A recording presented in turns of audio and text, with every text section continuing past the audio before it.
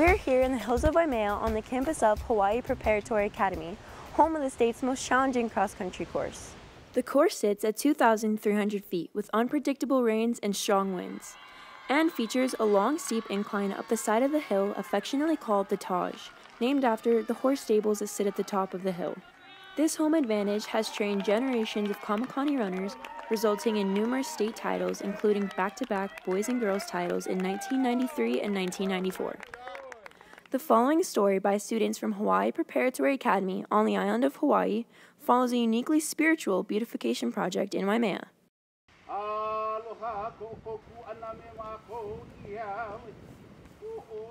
It was like a year ago we started planning, and ultimately we asked around the community, and Waimea Community Center said we could paint their walls, so from there it all got started. Mele Murals is a nonprofit that works with communities to create place-based murals from Hawaii to South Africa.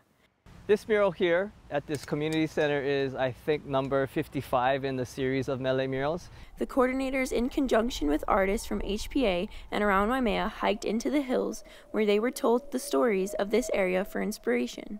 We hiked up to Hoku'ula, which is a hill in Waimea, and we chose this place because it's somewhere that we go to school every day. A lot of us live here. It's very lush, very windy, very cold, and almost remind me of Sound of Music, riding through the hills type of thing. To come up with the ideas for the murals, we teach the young people how to meditate, how to ground and connect to the heavens, to the earth, and ask for inspiration, ask the land what it wants there, and that's how we come up with those ideas.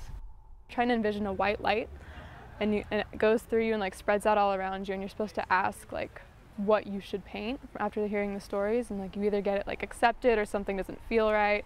We got these images in our minds that really reminded us of the place that we were in. From there we take them to a sketching phase where they get to jot down all their ideas. We tell a story through a mural by trying to get like the main images of stuff, kind of like if you have a story like a book cover, you're trying to paint the cover so people like have like the main idea of what it means and they're interested and want to learn more about it. Then students from all across Waimea pitched in to paint the mural on the side of the local community center's wall.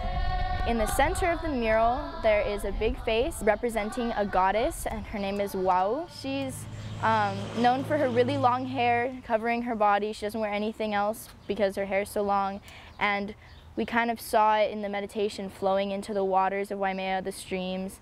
The 5 pohaku were really important to me. In our meditations, rocks kept coming up in my mind, and I was like, this must mean something really significant.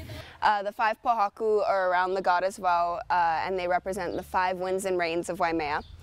Manaua, she's the mo'owahine, it's like a lizard shapeshifter, and she's came up a lot in like my meditation stuff. I just kept seeing like these lizard eyes like straight up out of the water.